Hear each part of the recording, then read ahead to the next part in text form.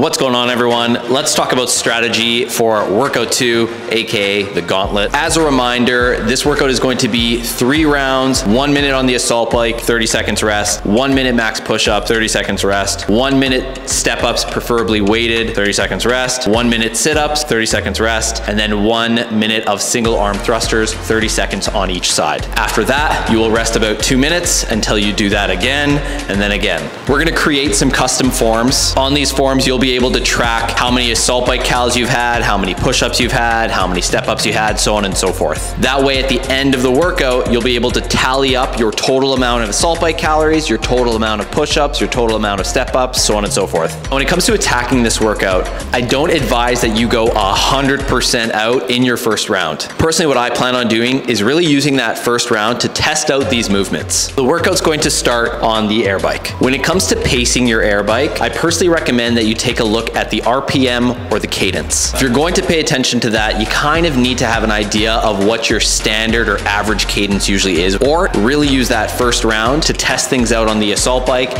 and see what feels comfortable. Another way that you can do this is when you're riding the assault bike, if you have an Apple Watch or some way to test your heart rate, if your heart rate's around 170 BPM, that's probably good. You don't want it creeping above that. As soon as you're done the assault bike, you're gonna have a really short 30-second rest before you go into push-ups. For your push-ups, have a number in mind of what you want to hit in that minute. You don't need to be doing consecutive push-ups throughout that minute. You can do one, take a rest, another one, take a rest. It's completely up to you. I also recommend picking one standard and sticking to that. What I mean by that is if you plan on doing plank push-ups, do your best to do plank push-ups throughout the entire 3 rounds. If you think you're going to need to go down to knee push-ups, then I personally recommend starting with knee push-ups. This way, when you retest this workout, you can really see how much you've improved. So when you're done your push-ups, you're gonna get a nice 30-second rest before we go to our box step overs. For these box step overs, you can do weighted or you can do body weight. Biggest tip for the box step overs is really to just pick a pace and stick with it throughout the entire minute. The goal for this station should be to not necessarily take a rest and have to stop. If you are going to be using weight, I personally recommend holding it in the goblet style position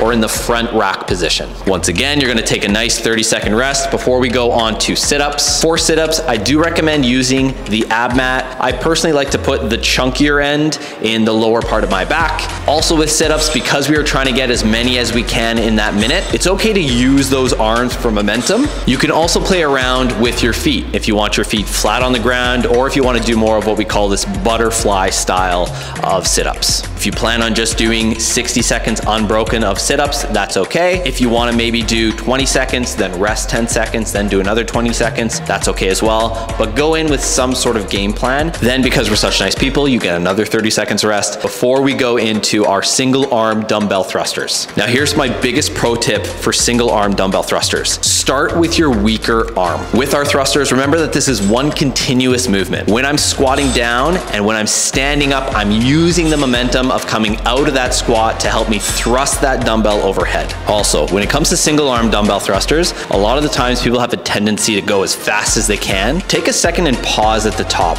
This is going to allow you to keep your heart rate nice and controlled. Ideally, we are looking for people to get as deep in that squat as they can. You can use something like a medicine ball or even a bench as a target to make sure you're hitting that depth every single time. And then when you're done your single arm dumbbell thrusters, you are going to technically get 2 minutes of rest before you need to do this whole thing again and then again. So although this workout consists of short bursts of work, we need to be really mindful with how hard we go out. Use that first round to get an idea of how this is gonna feel. Then for your second round and third round, you can start to pick it up from there. My personal strategy is going to be to feel out my first round, go a little bit harder in my second round, and then the third round is where I plan to really test and challenge myself. The nice thing about this strategy is when you go into your second round, you're gonna actually have a number to beat. You're gonna have the first round of results to compare yourself to.